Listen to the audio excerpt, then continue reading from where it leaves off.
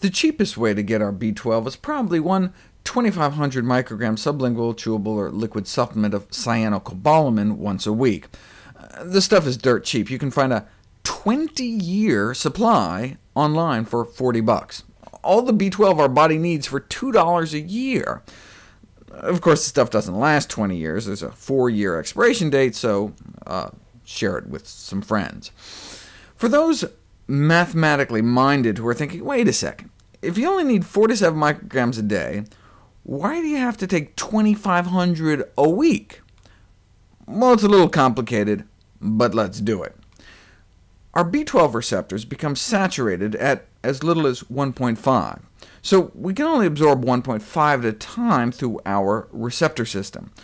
But about 1% of the rest passively diffuses right through our gut into our bloodstream. So for those of you into this kind of thing, let's do the math. When we take a 2,500 microgram dose, we absorb 1.5 through our receptor system, and then 1% of the 2,498.5 that's left.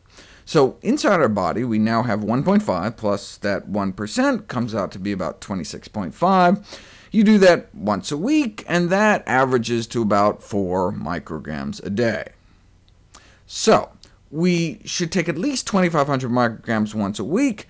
We could take 3,000 a week, 5,000. If you take too much, all you get is expensive pee, and at a couple bucks a year, it's not even that expensive.